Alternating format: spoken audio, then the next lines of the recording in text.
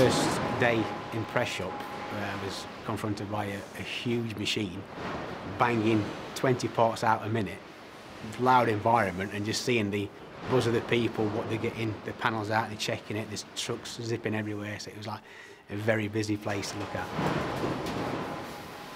My name is Carl Smith, I'm a press shop quality team leader, and my job is to confirm and guarantee the quality of our panels going to the next process, which is weld shop. And I've worked here for 12 years. What happens in press shop is flat steel comes in at one end.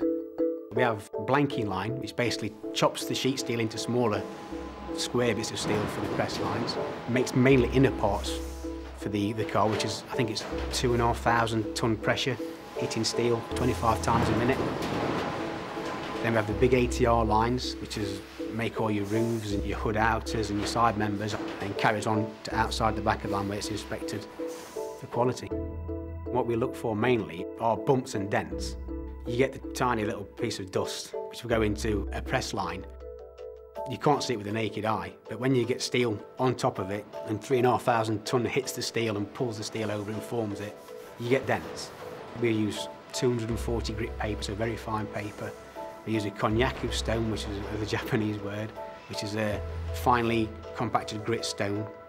And when you rub it over the surface of the panel, the slightest little raise, and the stone takes the head off the bump on the panel, and that's what we look for all the time.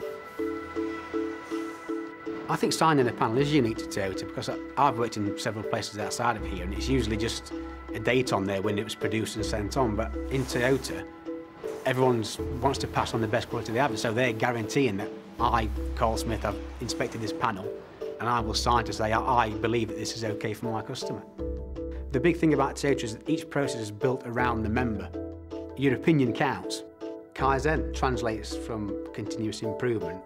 I think what makes it good is that each member's opinion is valued, and it's made possible for each member to raise an idea to improve his own process or any other process that he may see.